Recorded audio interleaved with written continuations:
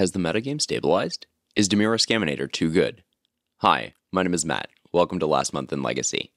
I'm going to break down the full Legacy metagame from the month of March, including win rates. Many folks are concerned about the state of Legacy, with Orcish Bowmasters, Grief, and Dimir Rescaminator running rampant. Is this deck, or are these cards overpowered? That was a big question I wanted to answer because of the discourse on the topic in the community at large. Because I'm a numbers guy, I wanted to see the data and use it before I formed my opinion. This data would not be possible without the Legacy Data Collection Project and Joe Dyer. They have provided all the MTGO Legacy match results that allowed me to determine these win rates. All metagame sourcing was done manually by myself using publicly available info on the MTGO website, in addition to the information from the Legacy Data Collection Project. Let's start by looking at the Orcish Bowmasters data, its win rates, and its metagame saturation. Orcish Bowmasters was found in roughly 37% of all decks, and it had a win rate of roughly 52.75, 52.75%. Blue decks made up more than half of the Bowmasters decks, with non-blue fair and land-based strategies making the next largest segment at 12.5% of the Bowmasters decks. The remaining decks are a wide assortment of other things, from Esper Vial to Helm Combo. Based on these numbers, it's a highly played card, and it has positive win rates over the course of the month. Bowmasters also slots into many decks, and it adds benefit to many different archetypes, leading to this high play rate. The line between this is a good card and this card is overpowered can be kind of difficult to suss out, and it really does depend on a somewhat subjective threshold of what win rate you're looking for before you determine that it's too good, or what saturation is too high. In my opinion, it's not ban-worthy at its current performance and saturation. Its performance is good, but it's not oppressive, and it is highly played, but in a wide variety of decks with a huge range in archetypes. The card is played highly because it's good, but more importantly, there are minimal deck building costs in order to include it. All you need is black mana. Grief is up next. It's played primarily in Scam and Reanimator decks. We find it in roughly 23% of the field, and it has an overall win rate of 52.5%. 75% of the Grief decks are variations of Dimir-based Scam decks. Roughly 20% of these Grief decks are dedicated Reanimator lists. They make up about 5-ish% of the total field. The remaining Grief decks are non-blue Scam decks and assorted Rogue decks. Based on these numbers, I don't think that there's any data-driven argument to ban it. It's played in a bunch of decks, it wins slightly more than expected, but there are lots of cards that fit that particular criteria of being played and winning more than they lose. It's a much more focused card in terms of what decks can play it. In order to support Grief, these decks usually have to play both Troll of Khazad-dûm and Reanimate. Because Grief requires as many as 12 slots in order to support it, there are many fewer decks that include it. If the best Grief deck right now, Dimir Rescaminator, turns out to be overpowered, I imagine that Grief would be the card banned, as it's the card that players have the most negative feelings towards. Speaking of Dimir Rescaminator, let's look at the overall metagame, and then we'll revisit the potency of this deck once we have more context later on. To examine the metagame at large, we're going to look at data that was collected from 5,934 Magic Online matches played in a combination of different events. Legacy Challenges, the March Showcase Challenge, the March 1st Last Chance Qualifier, and the Legacy Showcase Qualifier that fed into the Pro Tour. The most played decks are Dimir Rescaminator, Temur Delver, Turbo Goblins, Grixis Delver, Dedicated Reanimator, Lands, Blue-Green-White X Beans, so 4C and 5C Beans, Moonstompy, Doomsday, and Boros Initiative. Dimir Rescaminator was the most played deck in March, made up 11.3% of the metagame, and posted an impressive 54.5% win rate over the course of almost 800 matches played. Its strong matchups include Turbo Goblins, Reanimator, the Beans decks of assorted varieties, Initiative, and Doomsday. Its poor matchups were Dark Depths decks, including Lands and Green-White Depths, Grixis, and Temur Delver. Temur Delver made up 8.7% of the field. It had a slightly above average 51.25% win rate over the course of about 400 matches. It's strong versus Dimir Rescaminator, the Stompy decks like Initiative, Goblins, Moonstompy, and most of the combo decks like Doomsday, stuff like that.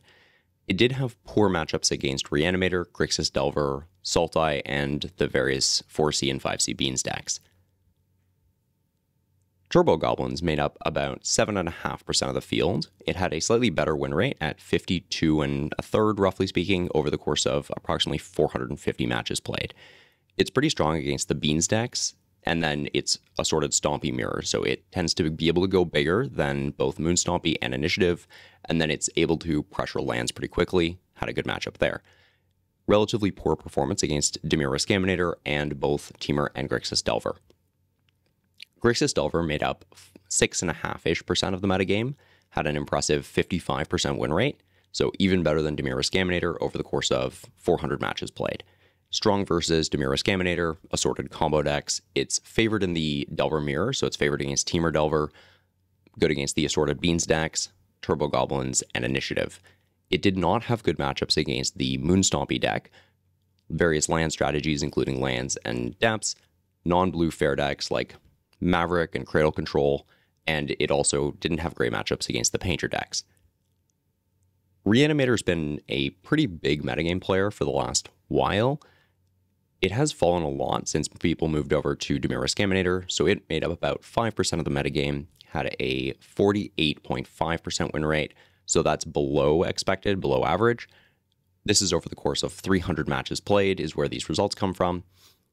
It really only went positive against Temur Delver, assorted Beans decks, lands, Moon Stompy, and Omnitel, but basically everything else it went negative against, so especially against the various scam decks that include Reanimate and then Grixis Delver. Dedicated lands made up almost 5% of the field. It had a very impressive 55.5% win rate, just under 300 matches played. It had strong results against Dimir Rescaminator, both Temur and Grixis Delver, 4C Beans, and the assorted other fair decks.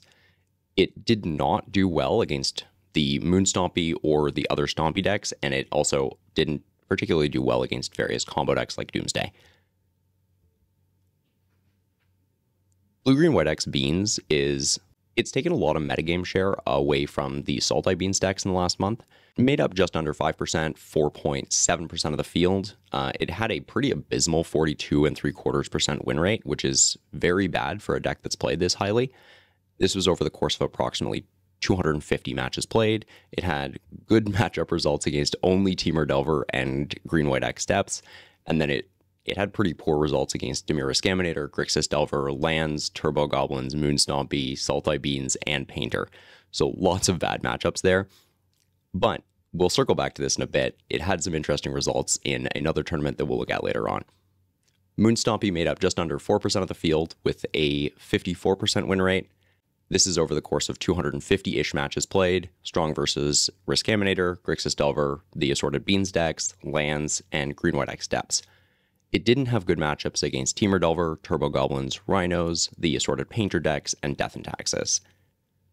Doomsday is sort of like the top tier of the spell-based combo decks right now, made up 2.5% of the field, 51.33% win rate, so a little bit positive, roughly 150 matches played. It was strong against Reanimator, lands, 4C Beans, and Death and Taxes, and then it was pretty weak against all of the decks that beat up on combo, so the assorted Dimir Scam decks, including Rescaminator, the Delver decks, both Temur and Grixis. Rounding out the top of our metagame, we have Boros Initiative coming in at just about 2% of the field. It had a slightly below average 48% win rate over the course of 150 matches played. It was pretty strong against Reanimator, lands, the assorted Beans decks, and Death and Taxes, but it did do poorly against Dimir Rescaminator, both the Delver decks, Moon Stompy, and Turbo Goblins. So it's got a different matchup spread than the other Stompy decks. Is it where you want to be right now? Unclear. Outside of the sort of top metagame contenders, we've got both some good and some bad decks that I want to particularly highlight. These decks didn't make up a very large percentage of the field, so these are 2% or below represented in terms of field saturation. We've got Green White X Depths that had a very, very impressive 57.5% win rate. This is only over the course of 120 matches played, but it put up very impressive results against Dimir Rescaminator, the assorted Delver decks, and then the classic Blue-Black Scam deck. It did put up poor results against Turbo Goblins, the Beans decks with white, so that would be Blue-Green White X Beans and 4C, 5C. Cauldron Painter, so that's Painter with Agatha's Soul Cauldron, often including the Phyrexian Devourer combo, was about 2% of the field, had a pretty impressive 54% win rate over the course of 120 matches played. It put up strong results against the Delver decks, Turbo Goblins, Initiative, Moonstompy, Reanimator, and then the 4 and 5C Bean stacks. It didn't do well against Dimir Rescaminator and some of the fast combo decks. Stifle Knot's gotten some love recently. It was 1.75% of the metagame. It had a pretty impressive 55.5% win rate over the course of 75 matches played. So this is even a smaller sample size than for some of our other decks. It had pretty strong results against Dimir Rescaminator, Turbo Goblins, and lands. It did not have such great results against the 4 and 5C Beans decks, Moonstompy, and Classic Scam. Speaking of Classic Scam, so Classic Scam was about 1.5% of the field. It almost broke 57% as a win rate, 56.8 over the course of 75 matches played. It was strong against Reanimator and Doomsday, and then it lost in the Turbo Goblins and Painter matchups. Death and Taxes was just under 2% at 1.8% of the field. It had a 53.5% win rate, which is pretty solid. Over the course of roughly 100 matches played, it was strong versus Temur Delver, Reanimator, and Moonstompy, and then it was weak against Doomsday. One of the cool things that I saw when I was looking at this data is that Death and Taxes had a lot of close or relatively even matchups, so it looks like it's pretty competitive, and player skill probably makes a lot of difference in terms of your personal results. I really like this, and I want to highlight it specifically because I've seen a lot of discourse of people being like, Orcish Bowmasters made Death and Taxes unplayable. And I think that data is, I think that sentiment is overblown. Death and Taxes is clearly still performing well. It's had some challenge top 8s and stuff like that. If you want to play Death and Taxes, if it's the deck that you own, play the deck, have fun. It seems like it's a perfectly playable deck right now. Moving on, we've got Mono Black Aggro Scam. It made up roughly 1.33% of the field. It had a pretty impressive 53.5% win rate over the course of roughly 75 matches played. It was pretty much strong just versus Dimir Rescaminator, and then it didn't have great matchups against the Delver decks, both Temur and Grixis, and against Moonstompy. Let's look at some of the worst decks based on their results. So if we look at just the metagame breakdown from the entire month and their associated win rates, the Blue-Green-White X, or 4C and 5C Beans decks was pretty bad based on that. We looked at that in terms of its overall win rate being a low 40% number, even though it was representing almost 5% of the metagame. But it did also claim both first and second place at the tournament that fed into the Pro Tour. So clearly top-level players can play this deck to very high-level success against other top players. So I think that there's a lot more nuance going on in specifically this deck's matchup and results here, worth exploring further. Other decks that did not do very well were Creative Technique and Omnitel. Both had underneath of 40% win rates. So if you're looking to crush, I think that these dedicated linear combo decks are maybe not the place to be. Let's touch on league results briefly. As always, remember that league data only represents the 5-0 results, and so we're really limited in what kinds of conclusions we can draw from it. Dimir Rescaminator has been dominating leagues and increasing in share every week. Lands was the next biggest deck, peaking in week 3 of March. Turbo Goblins is holding on to 3rd place, increasing in share over the month. Both Grixis and Temur Delver are holding steady, but dropped a little bit during week 4. Seems like players switch out between those two decks, depending on sort of, general vibe, perhaps. Blue-Green-White X Beans had a really large presence in week 1, but it dropped pretty heavily after that, likely due to the hype around Triumph of St. Catherine being released at the last week of February. And then, I guess, players explored and decided that they didn't like the deck as much. Stifle Knot and Reanimator are the other two decks that were the most successful and the top 8 sort of decks that had the most results in leagues. Below that, we've got many decks with Moonstompy, Green-White X-Steps, Painter, Salty Beans, Doomsday, and Saga Storm all making up more than 2% of these results. I mentioned the tournament that fed into the Pro Tour earlier, so let's take a look at that. So it was the Magic Online Showcase Qualifier, where the winner gets a slot at an upcoming Pro Tour.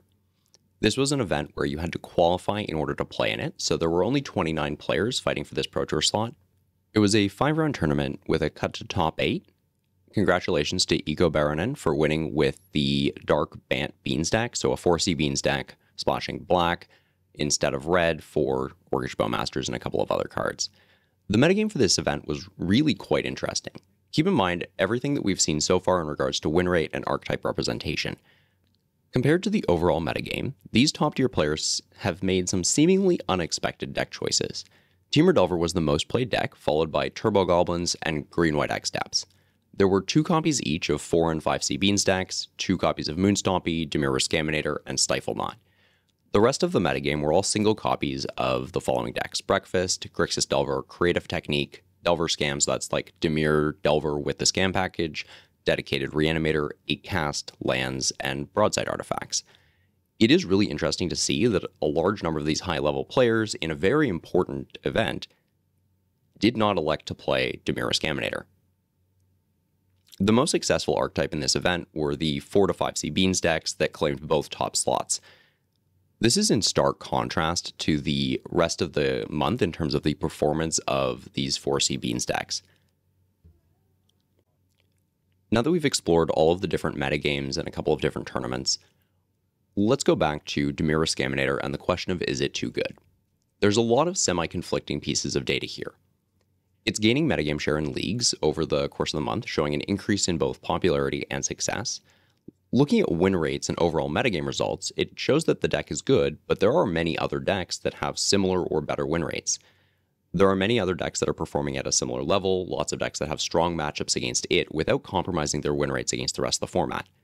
The Showcase Qualifier is particularly interesting to me, as the top-level players at the top level of competition on Magic Online, they overall elected not to play this deck, despite it being sort of the consensus pick for the best deck in Legacy right now. I do think that it's the best deck, but I do want to see how the metagame evolves over the next month or so. If we thought that this deck was truly the best place to be, I think that most of those players would have played it, and we would have seen a lot of mirror matches, and we would have seen a lot of mirror match-focused sideboard tech. Thank you so much for watching. I hope you enjoyed and learned something. If you want to check out more of my work, check out the comprehensive breakdown that I did last month of every scam deck in Legacy, or feel free to subscribe to see my future work. I think I'm going to wind down on doing weekly metagame updates now that the metagame has stabilized around Dimir Rescaminator, but I do intend to do a monthly breakdown based on this information.